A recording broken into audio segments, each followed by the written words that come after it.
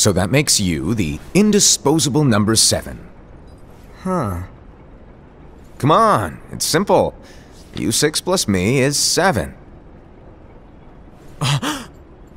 Wait, don't tell me I don't count?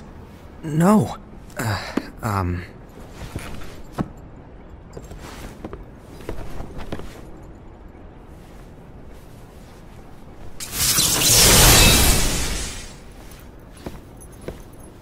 Here, take it.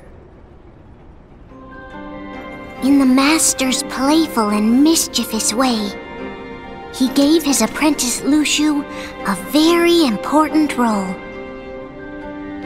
What seemed like a simple task was the element that would connect all of the events to come.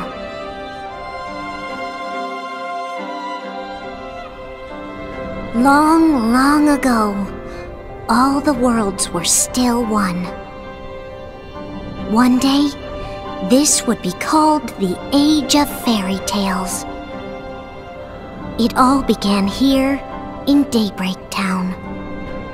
The Master of Masters had an eye that gazes into the future. He bestowed upon 5 of his 6 apprentices a copy of the Book of Prophecies, in which was written the events to come.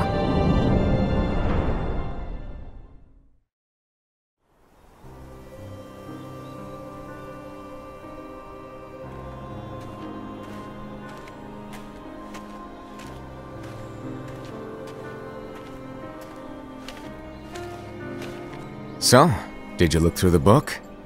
Yes. But I'm still analyzing it. Wow, no quick skim for you, huh? I just prefer to be thorough. Master, is what it says in the last passage true? Oh yeah, that. Bummer, huh? Yes. By the way, if one day I suddenly disappear, I'm counting on you to keep the others calm, okay? Huh?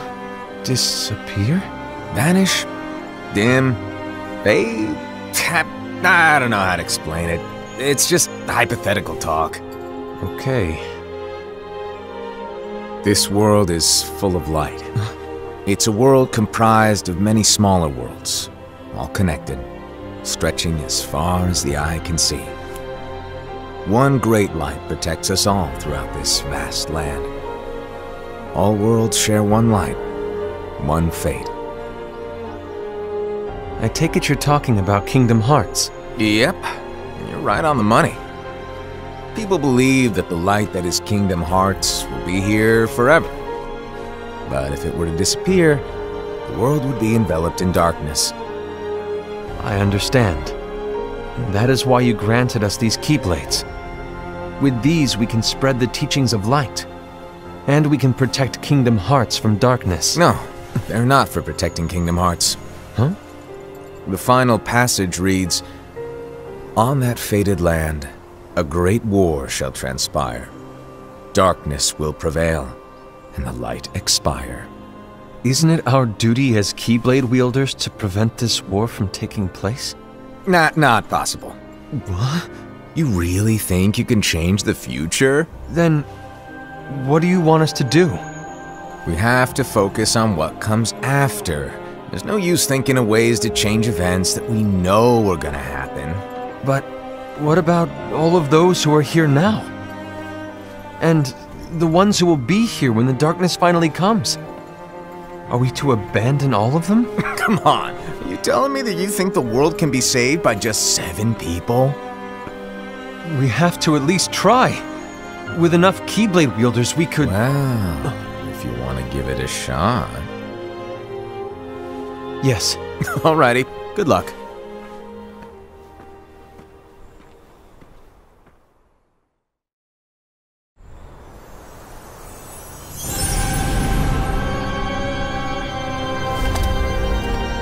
And so the reliable Era, who wore the mask of the unicorn, was given his role to take over for the Master and to lead the others.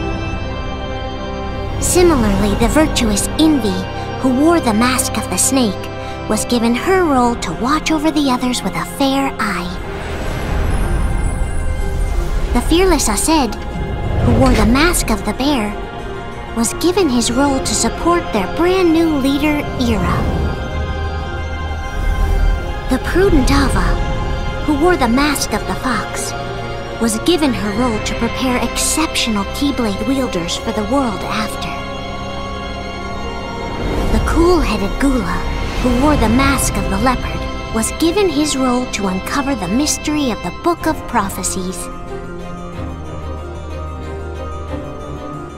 Lushu, the first of the apprentices to be given their role, watched his companions from afar as they learned what it was that they were meant to do. Then, he disappeared. Not long after that, the master vanished, dimmed, and faded without a trace.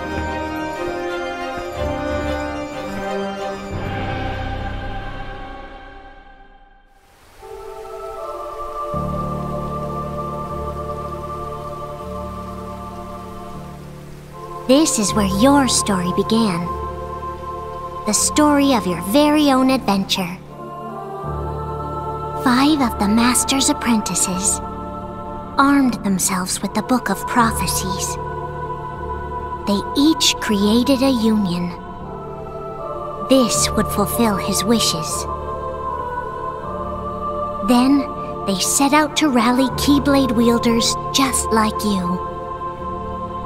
By defeating Heartless, the monsters of darkness, they would gather light.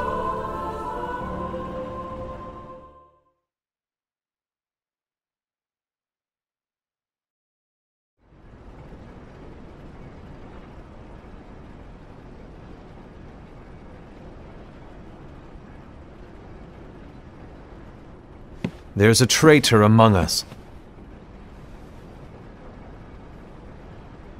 Are you certain? What proof do you have?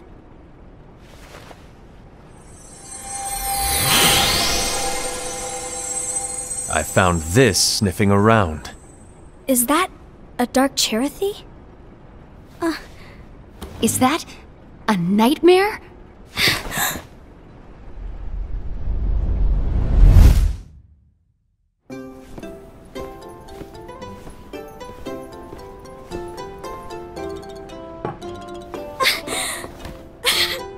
Master, did you make this? It's so cute! Well, things are gonna get pretty hectic around here soon. But this spirit Cherothy is gonna make your lives much easier. Hopefully. Spirit? You could say they're like cats or dogs. And they'll be your loyal pets. Every wielder will have one of these adorable little guys at their side. They're here to help, so play nice. Okay. Oh, right. Before I forget. If a wielder is overcome by malice, or rather if their heart is tainted by darkness, their adorable little spirit will turn dark and become a nightmare. So you're telling us that if we see a nightmare... Someone has fallen into darkness. Exactly. And if you don't stop this renegade spirit, it'll plant darkness in the hearts of others. And you'll have an army of nightmares on your hands. Beware. So, if we see one of these nightmares anywhere, we have to get rid of it on the spot. No! I won't let you do that! No wonder you ended up as the bear. You're scary. Your point? Maybe you can growl at them. Don't insult me! Come on, Aseid. You won't know if it works unless you try. Please tell me you're joking. It's not me! There's an easy way to solve this. If we all summon our spirits, then we'll know. Unfortunately, there are countless wielders in our unions. It would be easy for any of us to summon a Cherothy that isn't a nightmare. I'm afraid that your suggestion wouldn't help us get to the bottom of this.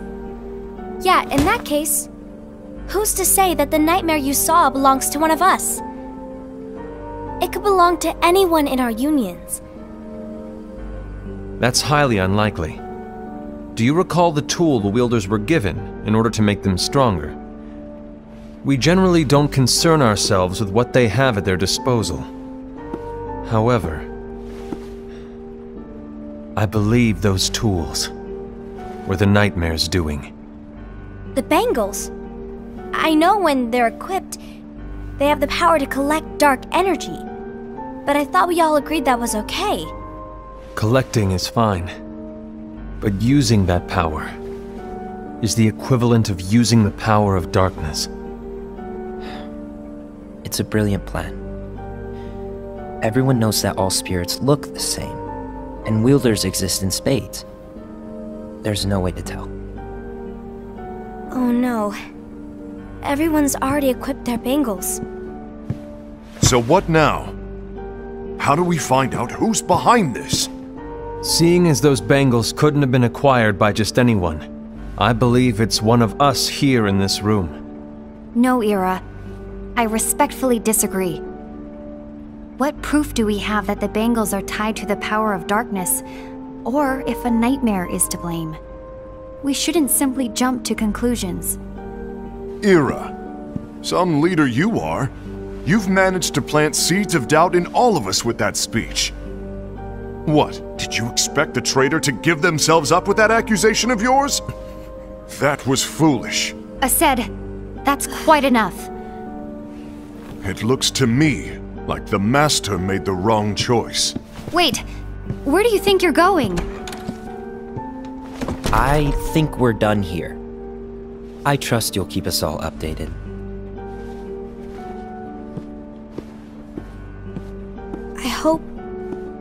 I hope we can all resolve this soon.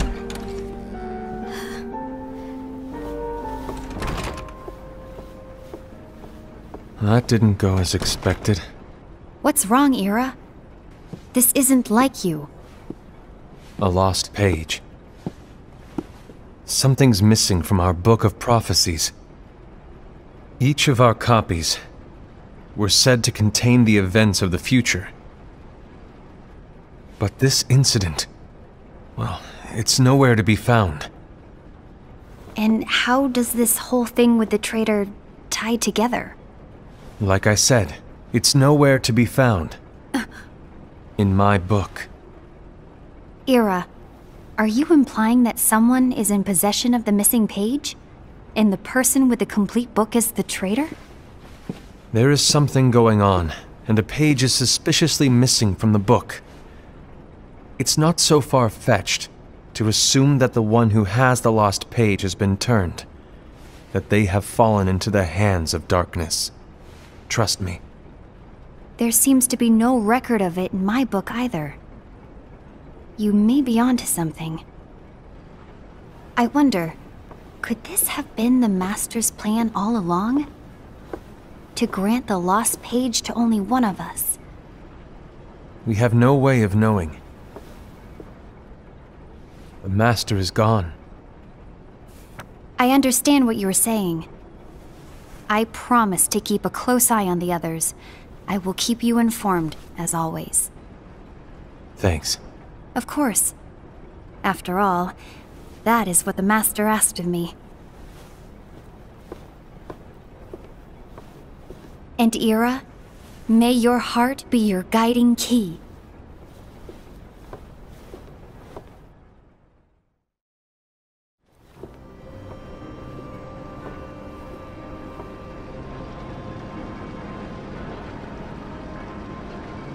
So, to sum it up, I'll need you to observe the others. Easy breezy. All right. Like I said, Ira may have to take over for me. But don't be shy. Just be fair. And do not be afraid to speak up. Even though I say observe, you'll need to be the mediator. Make sure people get along. I understand. But without you or Luciu, to form and maintain our own unions it's a little unnerving, to be honest. Oh, come on! Lighten up a little. Maybe I'll never disappear. Wait, do you want me to go? What? No, of course not. I was just kidding. Oh, I see. Look, I get that change can be hard for everyone, but things need to keep moving forward. And you need to keep up. Otherwise, you'll just get left behind, all alone. Now that you know what the future holds, Envy, what does your heart say? May your heart be your guiding key. I say it all the time. You ultimately need to do what your heart feels is right. Right.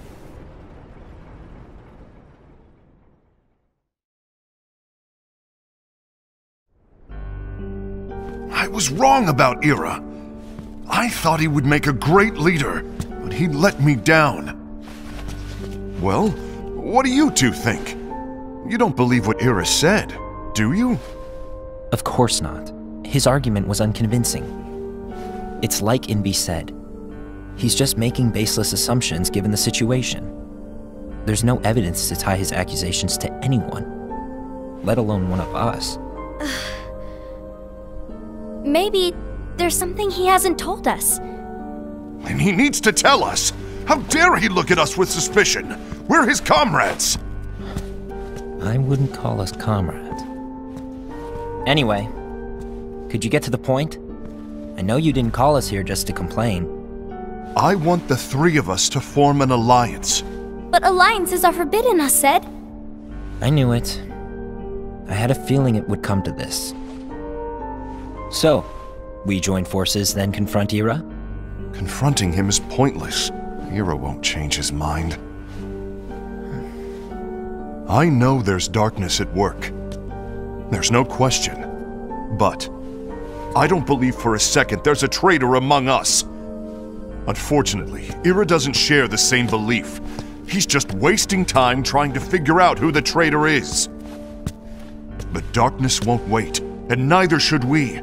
We need to band together now and find a way to fight it. Guess it makes sense. I agree that we need to do something to fight the darkness. But combining our unions? That was strictly forbidden by the Master. He's no longer here. I'm in. But let's be clear.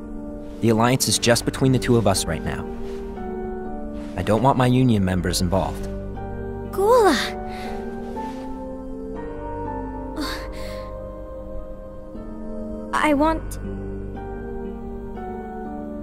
I want to follow the Master's teachings. Understood. That's your choice to make. You should do whatever you feel is right. Yeah. By the way, Ased, do Ira and Envy know? I haven't talked to Ira about it for obvious reasons, but I did ask Envy to join us. You wanted to see me? Gula, Ava, what are you doing here? What's the meaning of this? Hear me out, Envy. I want an alliance among our unions. Gula here has already agreed. Will you join us, and together we can— And disobey the Master's teachings? We don't have a choice! Darkness is approaching, and we need to combine our strength to stand against it. The Master bestowed each of us with a different role, and he specifically told us to keep our union separate, to maintain the balance of power. He told us that any imbalance would lead to a desire for more power, which leads to darkness. I know you haven't forgotten. Perhaps it's you who has been tainted by darkness. I'm tainted by darkness? Then what about you, Envy? You spy on us and report everything you see back to Ira. You really think you have no darkness in your heart after what you did? Because that is my role. To observe us, yes, but not to disclose everything we say and do to Ira. That's— For all we know, you and Ira could be allies, scheming behind our backs. That's enough.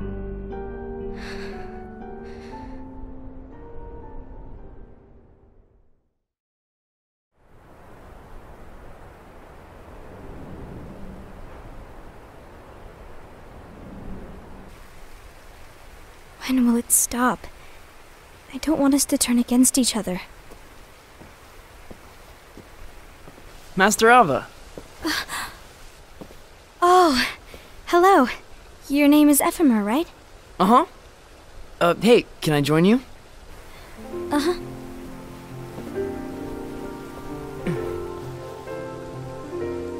Why the long face? Did something happen? Long day. Do you remember what you asked me before? About why the unions compete against each other instead of working together. Actually, I always wondered the same thing. Huh? Isn't it just because the Master said so? Yes. And as such, we must obey. The Master said so, so it is. But lately, I've really started to wonder. You once told me that you were looking for answers. That you wanted to solve the mysteries of this world. Well, I think that's how things should be. We need to question things and think for ourselves. Whoa! You are really not yourself today. I guess even foretellers have their off days. Hey, maybe talking about the book will cheer you up. Not a chance. Aww. You were trying to pull a fast one on me, weren't you? Oh, no, I was joking. If you say so. But, to be honest, I think it would be great if all the unions could work together and be friends. You know, I made a friend from another union today. Wasn't much of a talker, maybe just shy. We're meeting again tomorrow. That sounds like so much fun. Then, you'd better go home and get some sleep. Okay. Well, it was nice talking to you. I don't know what's got you down, but please cheer up. Thank you.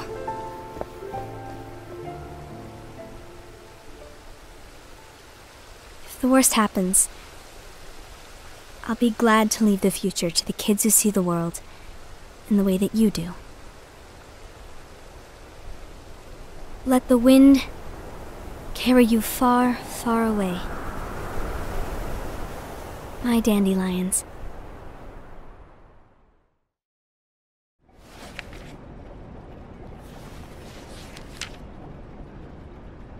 Envy. Have you learned something? It seems Ased and Gula's unions are now allied. So Ased is the traitor after all. No, I don't believe he is. Why's that? To Ased, unification is a means of gathering strength to oppose the darkness. So I believe his heart still belongs to the light. Even so, forming alliances was strictly forbidden by the Master. Yes, and his teachings are absolute. That's why I will try and persuade Gula to dissolve their alliance. Then I'll do it. No. Please, let me do the talking. Your intervention will do nothing more than spur Ased's anger. All right. I'll leave it to you. And one more thing. Ased has begun to question the two of us. As a precaution, my reports will be less frequent. I don't want him to get the wrong idea. Please understand. Yes, I do.